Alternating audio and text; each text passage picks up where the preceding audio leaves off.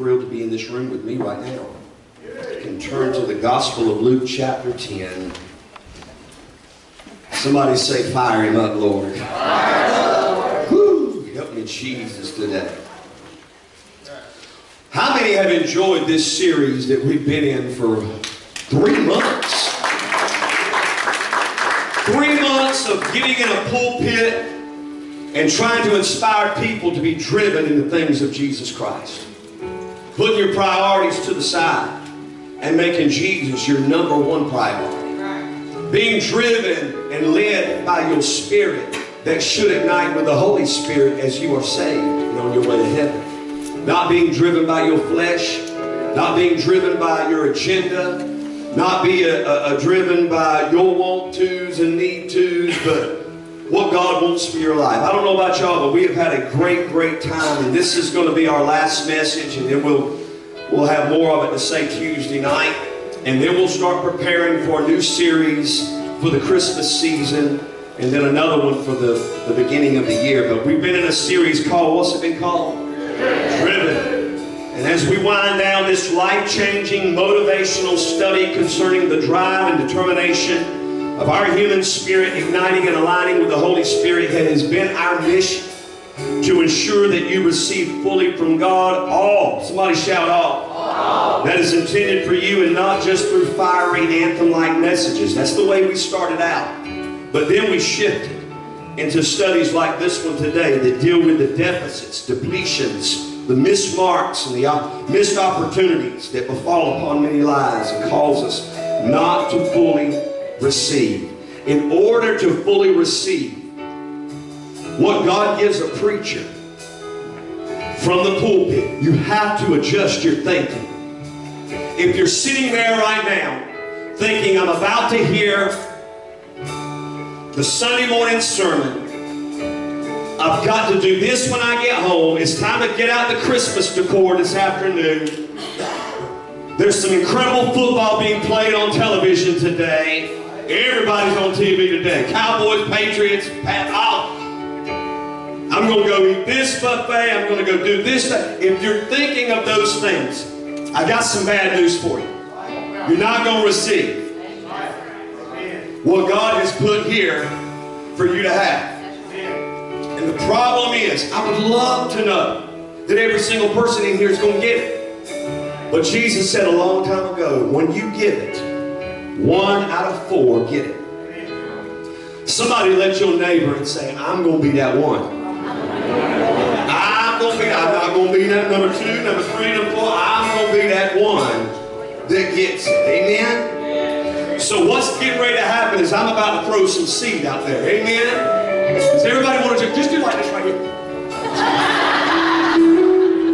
Just do like that. Here we go. Let's look at it. Driven. Somebody shout driven. Where we are in this portion of Scripture, we have the familiar account of where Jesus visits this beloved family whose house he had frequented several times. Mary and Martha were Lazarus' sisters, and Jesus was very close to this family. This passage of Scripture, in which the way it is worded, it sounds like perhaps it could be one of the first times or the first time that he had ever visited their home. Let's look at verse 38 in Luke chapter 10. It says, now it happened as they, who's they? Jesus and his disciples. As they went, that he entered a certain village, and a certain woman named Martha welcomed him into her house. And she had a sister called Mary, who also sat at Jesus' feet and heard his word. But Martha was distracted. Martha was distracted with much serving, and she approached him and said, Lord, do you not care that my sister has left me to serve alone? Therefore tell her to help me. And Jesus answered and said to her, Martha, Martha, you are worried and troubled about many things. But one thing, this one thing is needed,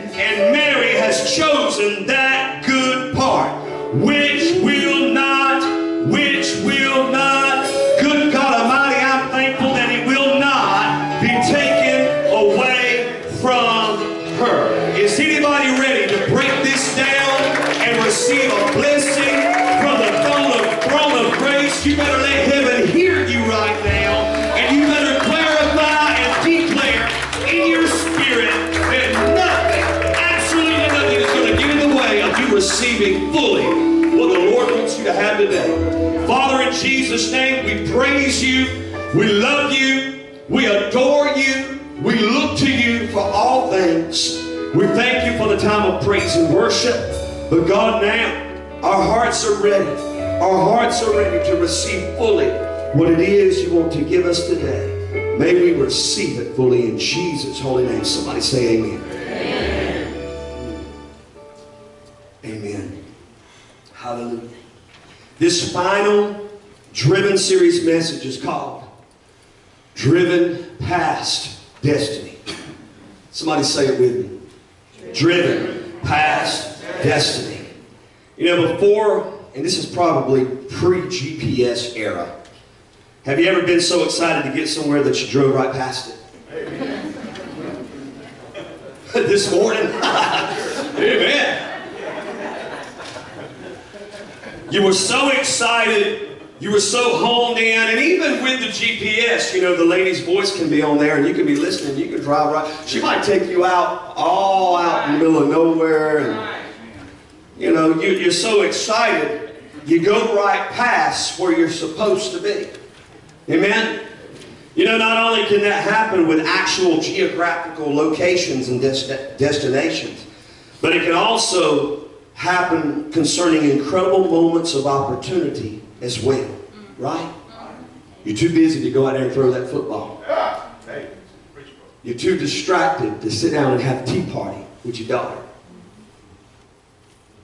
But in life, a lot of times, even when it doesn't come to those sentimental things, we can have good intentions, but not do things the right way. There's a term called headstrong. And before I get into it, let's go back to GPS for a moment. When you have GPS speaking to you through your cell phone, or if you still use the Jarman box, you know, what did we do before that? Kids, let me talk. We had MapQuest, and you would go on the internet and you would print the directions, and then you would have it laying on the front seat, and you would reach over to flip it over, or have your spouse hold it for you. And before that, you had actual big maps. That was a long time ago, kids. I remember Daddy pulling out the big map and pulling it off on the side of the road to get where we were going, because we wanted to get there and we didn't want to go past it. We didn't want to miss where we were supposed to be going. But when the GPS, when you end up going past it, there's a problem. Maybe you get to talking too loud. Maybe you turned some music up and you didn't hear the GPS tell you needed to take that exit. See, if you're not listening clearly to what you're being led by, you won't get to where you're being led to. And so we've got to hone in on the right voice that's telling us where we're wanting to go. Right? Hallelujah. Because there are so many things that can distract us. And maybe it's not always something else. Maybe it's us. What can cause us to miss things? There's a term called headstrong. Somebody say headstrong. Headstrong. Which means a person is very determined, which is good.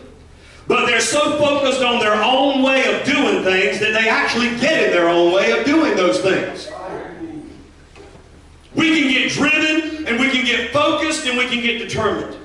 But if we don't allow our heart to catch up with and surpass our head, then we'll miss vital things in life. Can I go ahead and give you a shouting point this morning?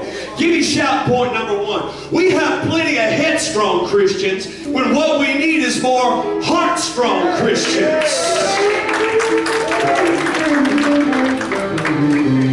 I didn't come this morning to preach to your head. I came to preach to your heart. Amen? Your heart is the good ground that Jesus is trying to throw seed to today. Amen? If it only gets in your head, you'll think of every worldly, secular reason to why this can't be possible. And you will get to the point that you don't believe half of what the Bible says. From how swallowed by a fish and live? Amen. How can a man in ancient times build a boat that big? To how can a man walk on water? Down across 3 days later and rise again. I mean, if you go there, you'll get out there. I've seen people come through this church over the last 11 years and their head got it, but their heart didn't get it. And guess what? They talk themselves right out of what they believe, and now they don't believe nothing, and they're not anywhere believing anything. They're not reading the Bible. They're reading every mystical book of mystical power and everything that they've allowed to be put in front of God. If you don't make Jesus your chief cornerstone, and you don't let things get into your heart and only get into your head changes your mind at times. But once it gets down in your heart, my God, it'll stick. Somebody say, get it in my heart, God. Oh, I gotta calm down so we can go here. Headstrong. We need heart strong instead of headstrong, amen? Now, it doesn't mean if you're headstrong that you don't love, that you don't feel, that you don't have compassion. But it does mean that you do, in fact, allow yourself to be driven and led differently than you should, right? Such was the case with Martha in our earlier text. Can we return to that in Luke 10? Here is a good example of meaning well, but missing the importance of the moment at hand. A lot of people mean well, but they miss the importance of the moment at hand. Jesus comes to her house, and it says that Martha and they all welcomed him in. But then Mary sat at his feet and heard his word. I want you to listen to that verse right there. Have you ever just gone past it and you just imagine Mary just sitting there all giddy like this, like a fan of Jesus? I see it deeper than that. She's sitting at his feet, in his presence, hearing his word. Amen. Is that not where we are supposed to be? Yeah. Is everybody with me this morning? You awake this morning? Yes. We are supposed to be at the feet of Jesus, humbling ourselves so that we may decrease so that he can increase, and want to be in his presence.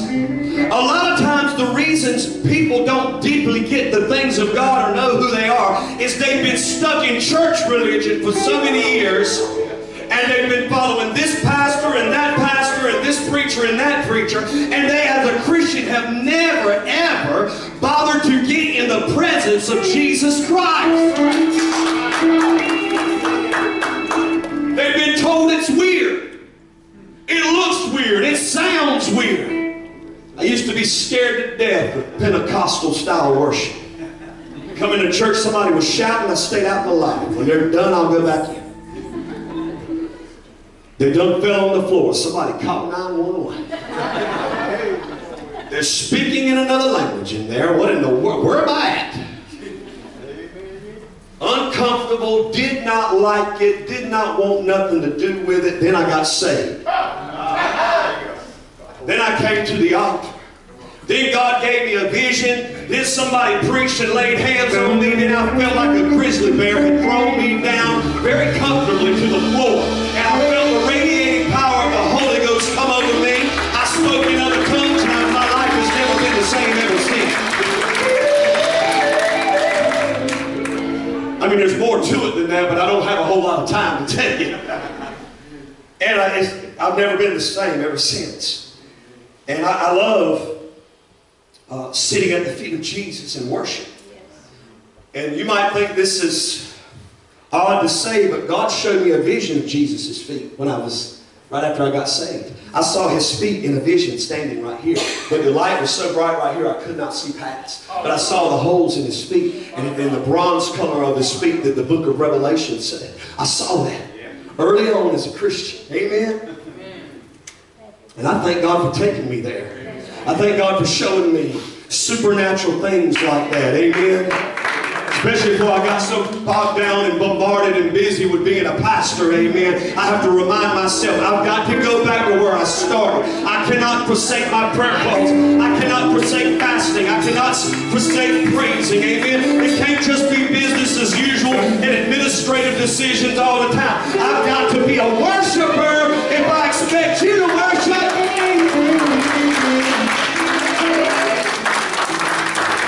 She sat at Jesus' feet and heard His word. What does the Bible say about hearing His word? Faith comes by hearing, and hearing the word of God.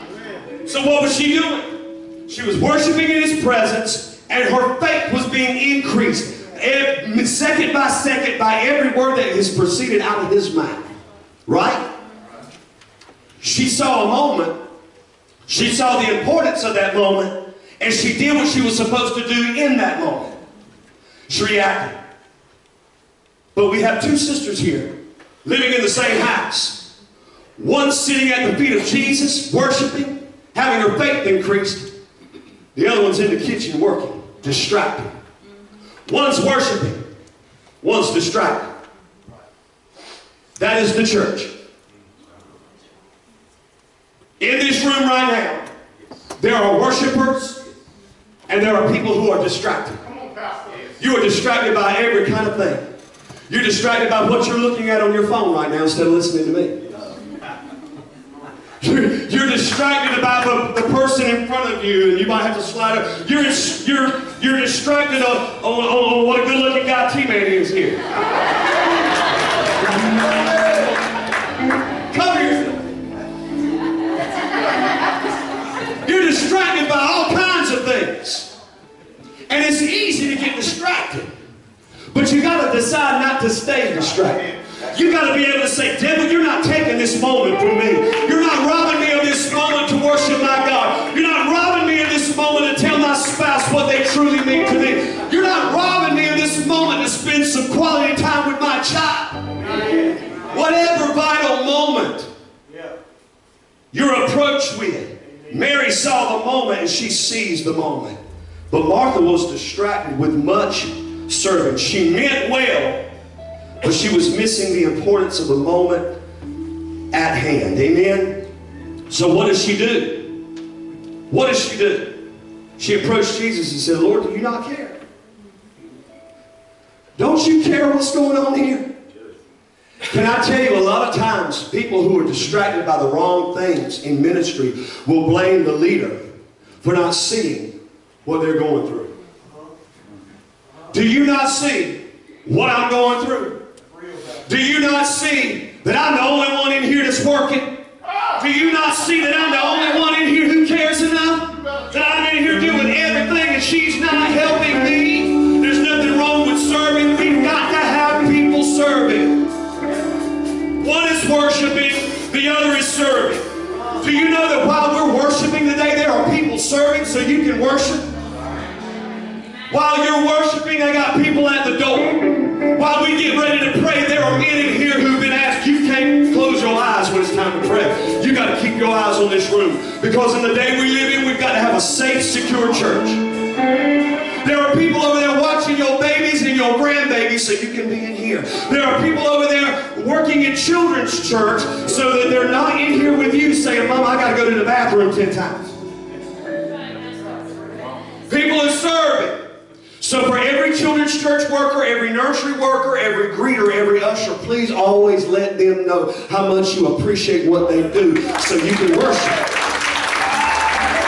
As we grow, there'll be more and more and more of them. We need worshipers in the church and we need servers. But can I tell you, there's always a time. There's a time to serve and there's a time to worship. Let me say that again. There's a time to serve and a time to worship. And when you're doing what God has called you to do, you cannot be worried about who's not doing what they're supposed to do. Jesus even gave a parable one time about the workers that came in at the last hour of the day. And people were complaining because they hadn't worked as long. He said, oh, what I pay them is between me and them. You worry about what you're doing. She says, Lord, do you not care that my sister has left me to serve alone? Therefore, watch this now. She gets uppity with Jesus. This is her talking to Jesus now.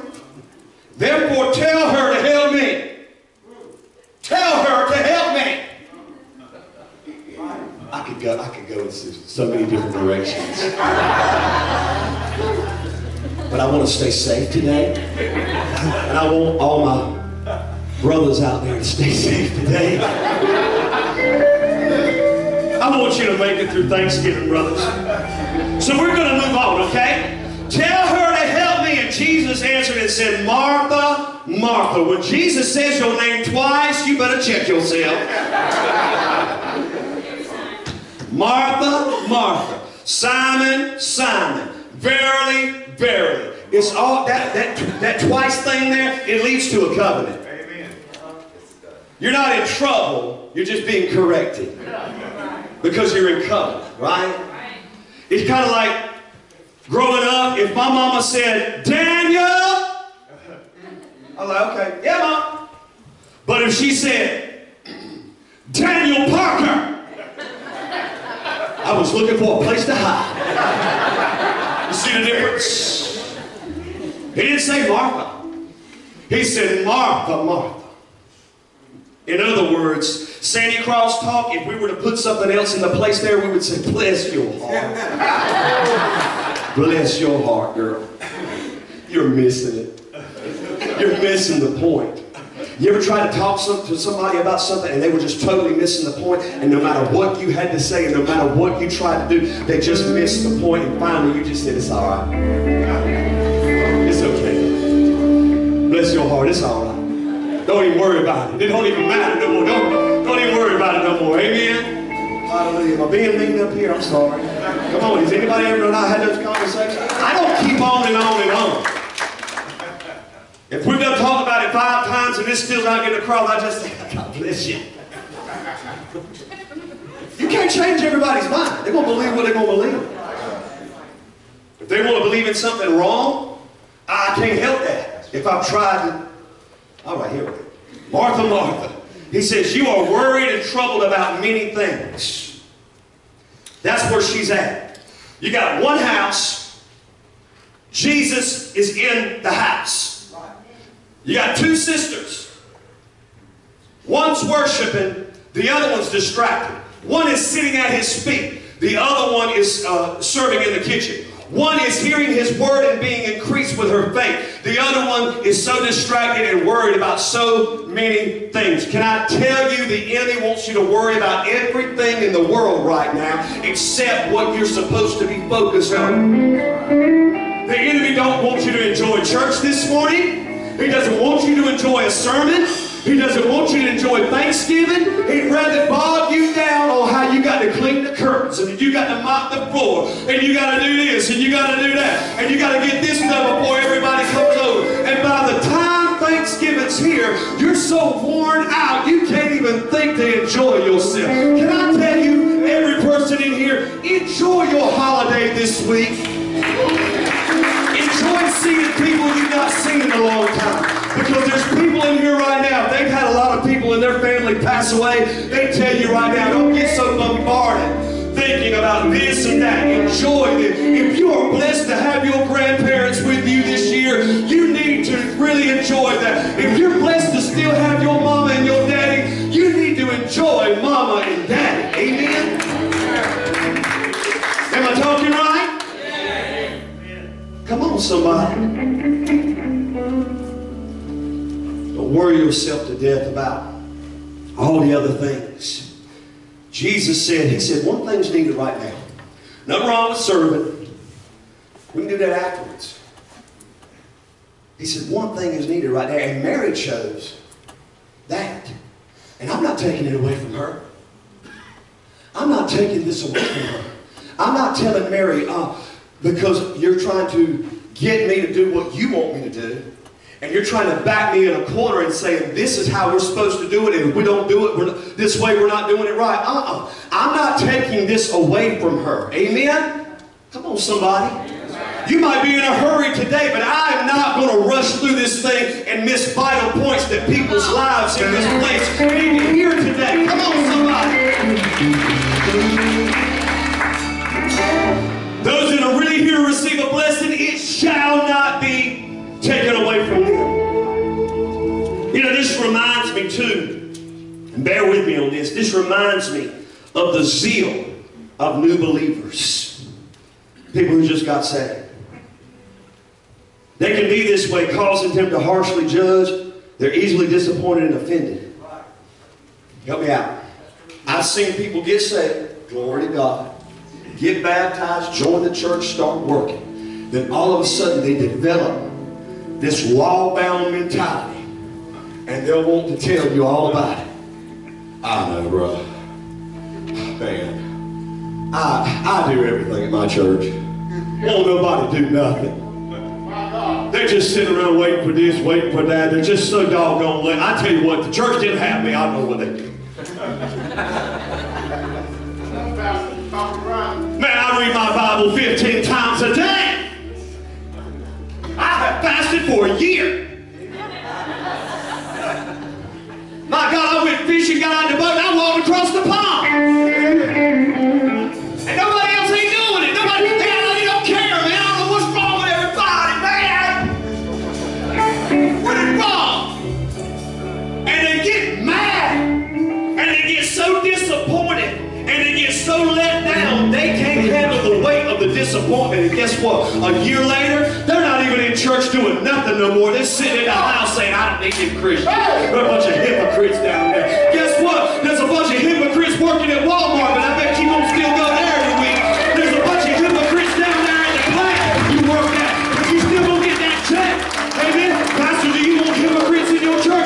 Absolutely.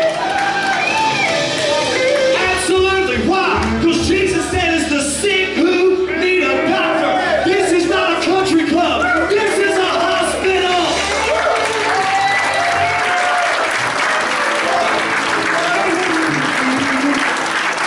All right. So new Christians, be careful about that. I know. Sometimes you can look back and it'll get on your nerves. Can I tell you, God's testing you with that. He's testing you to see if you'll still love them. He's testing you to see, are you going to fall into that judgmental mentality? Are you going to let disappointment and offense push you away? He's testing you with that. I believe that Mary had no problems going in that kitchen and serving Jesus something. But at one time. Right. You see, servers should also be worshipers. That's right. Amen? Amen. Don't forsake being a worshiper. Just because you're serving. Don't stop serving. Martha meant well, but she was missing the meaning of the moment at hand. Can I give you shout point number 2? We can mean well and still miss the real meaning.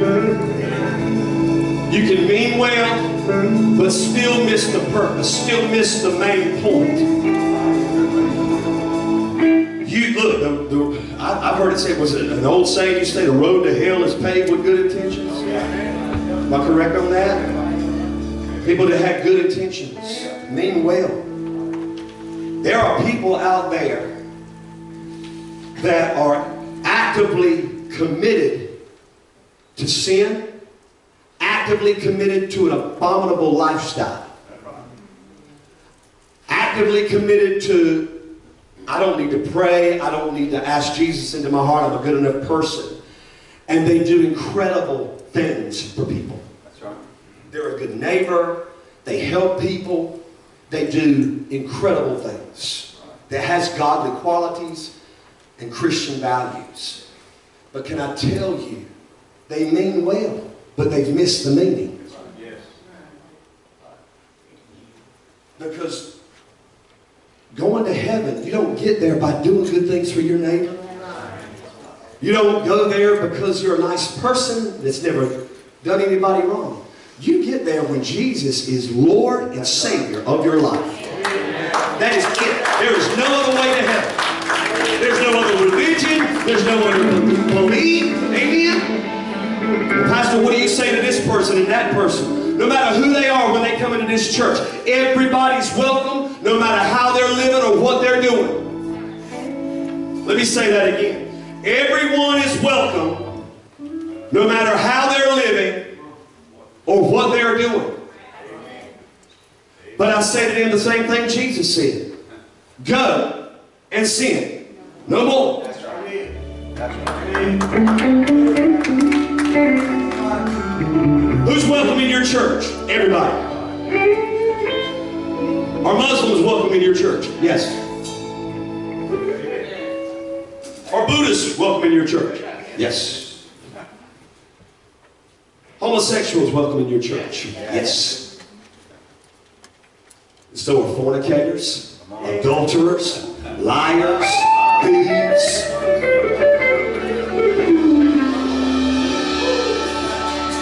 Hateful people, jerks. Come on, they're all welcome.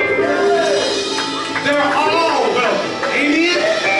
And guess what? I love them. Jesus loves them. Go and sin no more.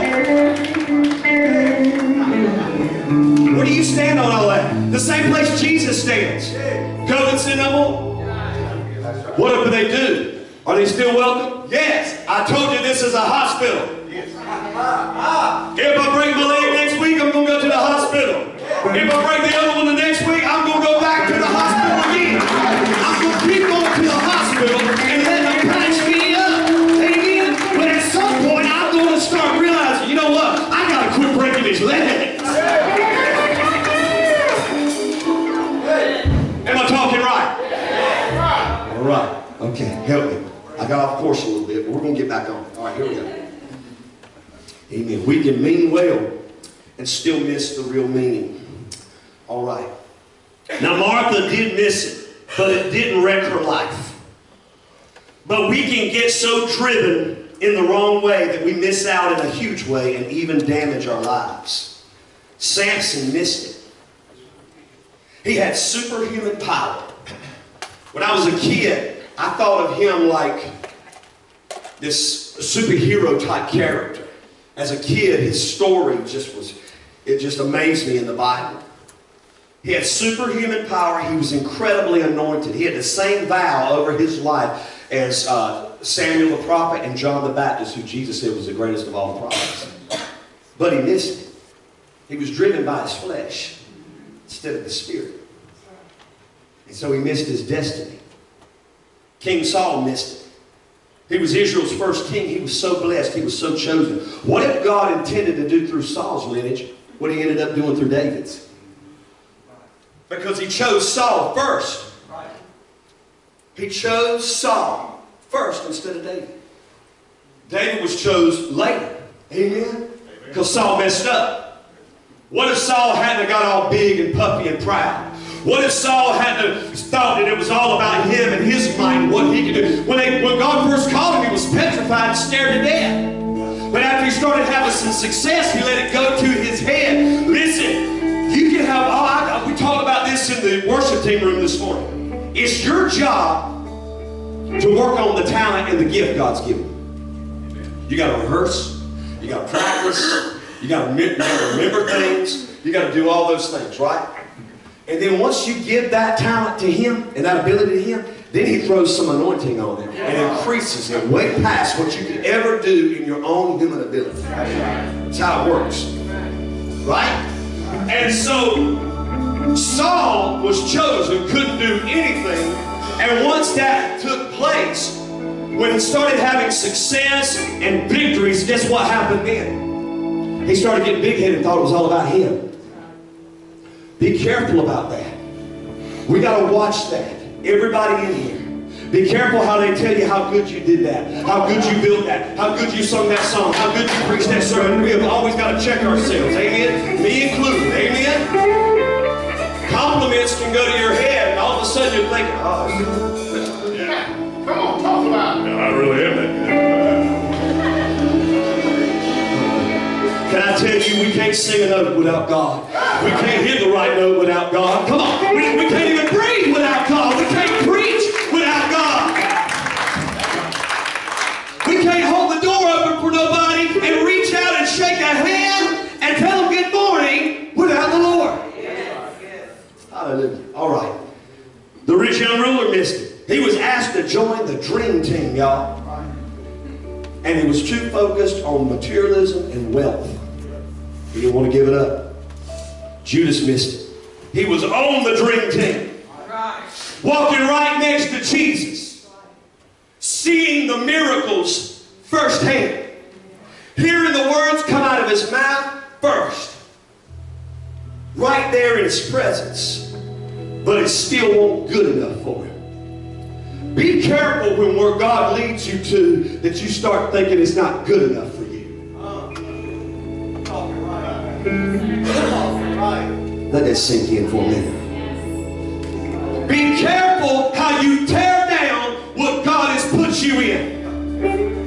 Be careful, because all of a sudden you'll say, well, this ain't good enough and that ain't good enough. And listen, if you're the person that somebody has walked away from because they told you weren't good enough, look, you're in good company. They told Jesus he wasn't good enough either. 70 walked away from him in one day. 70 in one day. Judas was right there with him and sold him out and betrayed him. Watch how you're feeling about what you've been given. Amen. They were all very headstrong, but not very heartstrong. Now, in this last portion of Scripture for today, anybody following me this morning? Yes. The Holy Spirit declares profoundly through the Apostle Paul concerning being driven, but missing the main purpose. When we fail to relinquish our headstrong ways, and we don't allow ourselves to be heartstrong, we spiritually waste potential. Amen? You waste potential. Here's what he says in 1 Corinthians 13, verse 1. We'll show it on the screen. He said, though I speak with the tongues of men and of angels, but have not love, I have become sounding brass or a clanging cymbal. And though I have the gift of prophecy and understand all mysteries and all knowledge, and though I have all faith, listen to that, got all that now, so that I could remove mountains, but have not love, I am nothing. And though I bestow all my goods to feed the poor, and though I give my body to be burned, but have not love, it profits me nothing. You can be called, you can be talented, you can be gifted, but if you are hateful, God wants us to be driven towards our destiny, not driven past it. And if we're driving past it, we've got to ask ourselves, what are we driven by? God's called me to ministry, but I don't like people. Come on, Pastor. What are you going to do here?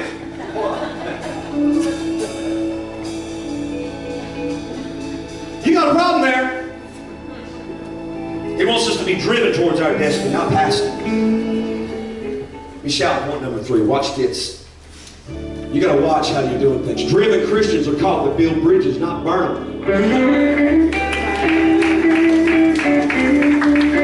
If you're driven in the right way and you are being led to what you're being led by, the things of God, then if you're a driven Christian, you'll be called to build bridges.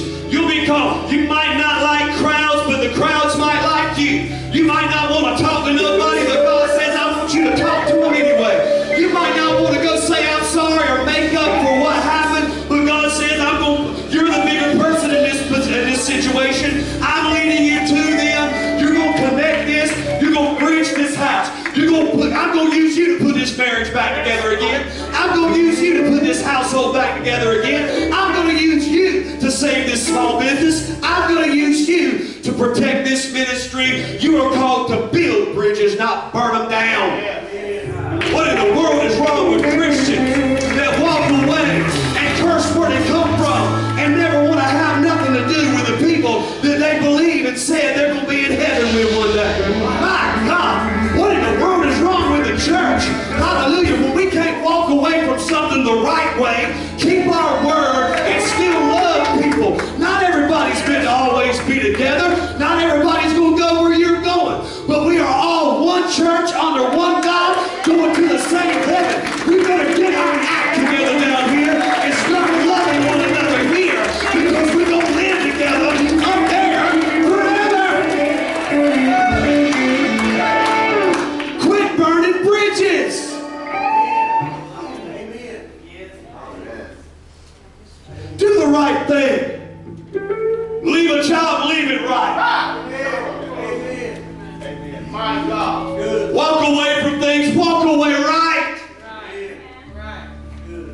Walk away right. We're Christians.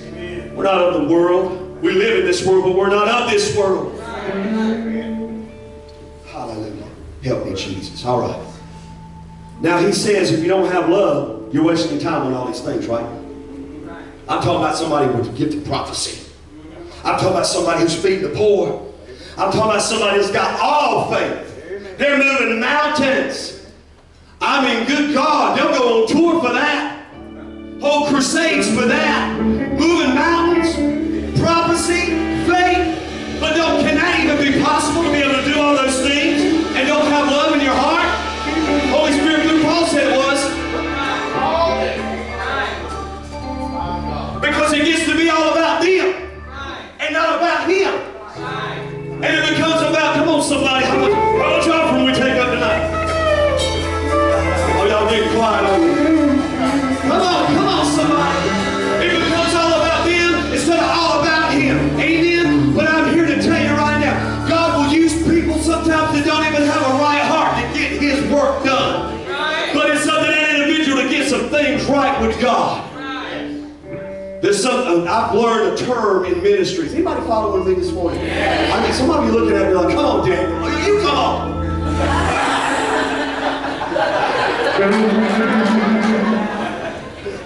You come on here.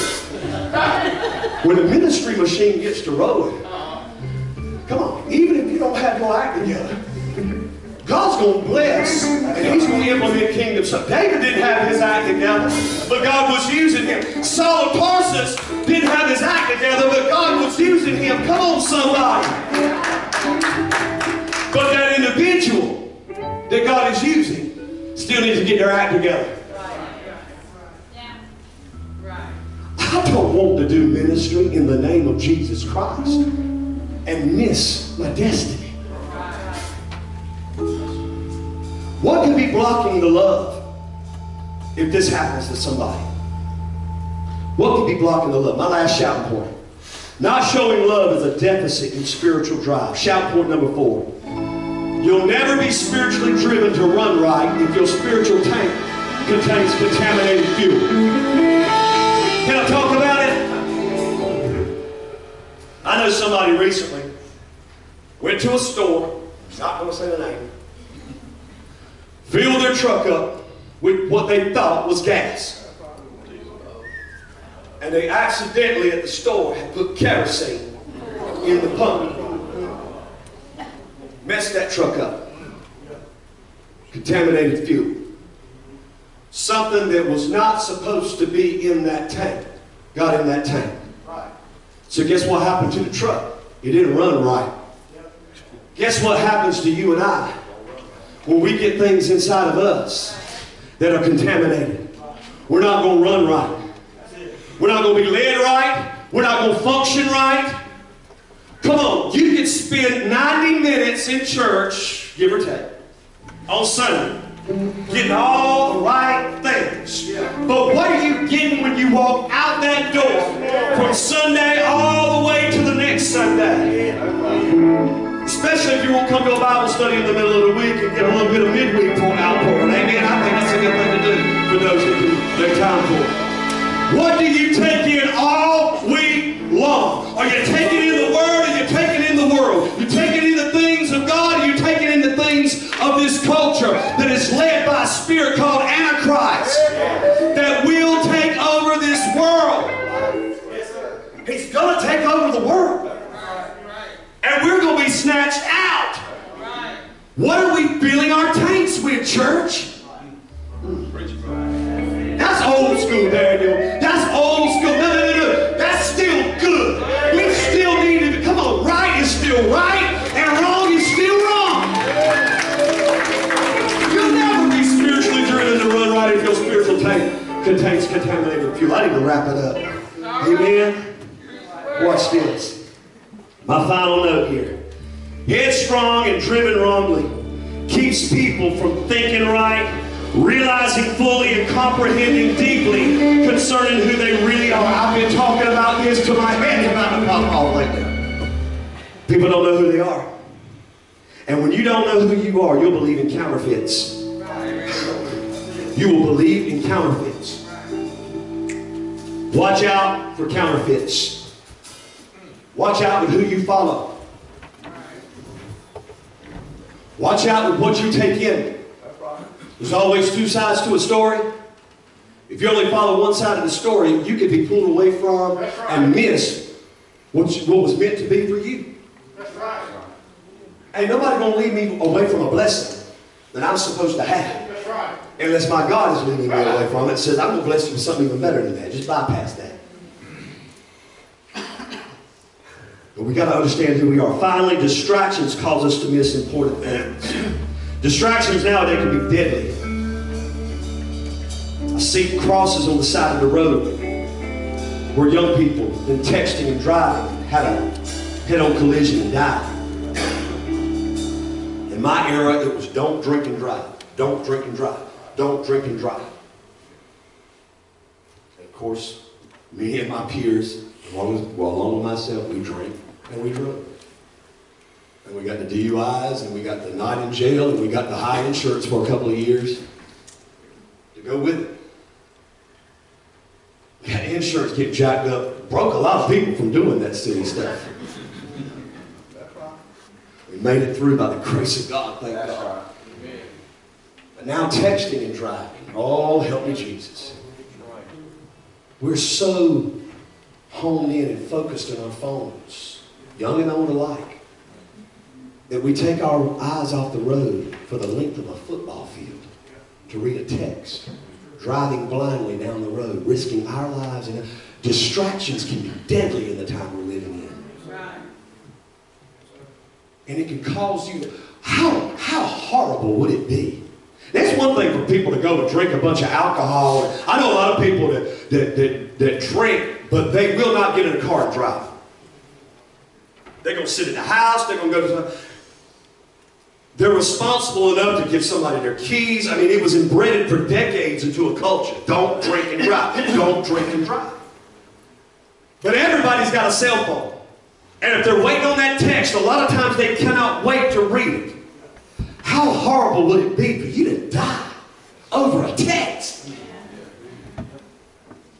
Distractions are deadly. You will definitely miss your destiny, because it's not for anybody's destiny to die in a car wreck due to a text. To let a cell phone kill you. You can be driven past your destiny. My eyes have wandered too, so I'm not judging nobody out there. We all got to get better about that stuff. But distractions today are deadly. And distractions, especially those phones. Oh, I'm on these phones. I don't even have mine with me. I don't want it to ring while I'm up here preaching. It's in my office. But watch this. Put that phone down when that baby says, Daddy, play with me. Put that phone down when you've not asked your teenage son in a while, how are you doing, son? How are things going? Put that phone down and wrap your arm around your spouse if you're still blessed to have one, and spend some time with them. And you're going to, because if not, you're going to miss life. Right. Nothing wrong with glancing at Facebook every now and then. Look, we promote the church on Facebook. I preach, we reach people on Facebook. But I am not going to look at it all day. Right. It is not that interesting. Right. Neither is Instagram or anything else. Please. I know I'm stepping on some toes right now. Right. But we are missing out on vital moments. Don't miss out on a moment to get your life together. Don't miss out on the moments to get yourself healthier. Make better choices for your life so you can be here longer. My God, I don't want us to just be in this thing called Christianity. I want to thrive in it. Amen? There's a devil out there that wants to destroy you. Come on, we got to fight. We got to be driven, and we can't be driven past our destinies. Amen? This body's a temple. Let's put some good things in it. Amen? Oh, y'all liking that? We got to bless God, man. We got to bless Him. Come on, I feel better at 44 than I was at 24. At 24, I was run down and old. I turned 26 on my birthday one time, and a man looked at me and said, "You are the oldest looking 26-year-old I have ever seen in my life." Boy, that hurt my feelings. I'm 44 years old, going to be 45 next year. I feel like I can run from here to St. Cross right now. My God is a good God. He will turn your life around and cause you to make this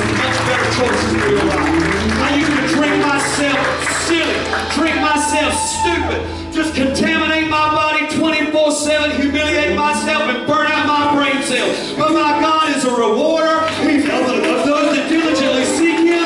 He will restore to you the years that the locust and the cankerworm have devoured. No matter what you're into or what you are polluting your life with, I serve a God that says, come on, you're breathing right now. You still got a chance to reach your destiny. But don't let the junk you've been into cause you to drive right past it. As I close today, Jesus said, for what profit is it to a man if he gains the whole world and loses his own soul? No matter what you gain, hallelujah, Jesus is the greatest thing you can ever have. We got Kanye West is going around saying that to everybody. Church wants to shout him down. Shout him down. Oh, does he really mean it? 11,000 Bibles got handed out last week. 1,000 people answered an altar call in one service.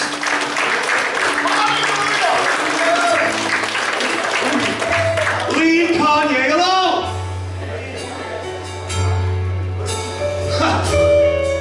He said he realizes that gaining the whole world was not worth him risking losing his own soul. That's the same thing Jesus said. Before Jesus said that, He said, for whoever desires to save his life will lose it, but whoever loses his life for my sake will find it. Because they're not distracted and they're not driving past destiny, they're driving to destiny. You want to know what He said before that? He said, if anyone desires to come after me, let him deny himself, take up his cross, follow me. If people are not where they're supposed to be with God, they've not sold out for Jesus Christ, if they've not made a change, even though they answer an altar call, here's what they've not done. They've not denied themselves, they're not taking up a cross, they're not following Him. Do those three things and your life can't help but change. If your life's not changing, if you still got the old mind, the old heart, the old will, you've not done one or all of those three things. Is that too hard to hear? Remember, we got plenty of headstrong Christians. We need more heart-strong Christians. And what we need to pray today is, Lord, don't let me miss it. I don't want to get in my own way. I hope you've enjoyed this series. We've been in it for 3 months. I hope you'll get driven. I hope you already are driven. If you already are driven for the things of Jesus, get even more driven. If you're not driven at all, get driven. Get driven. Somebody shout, get driven. Stand to your feet this morning. If you've enjoyed what God's had to say this morning, give Him a hand clap of praise.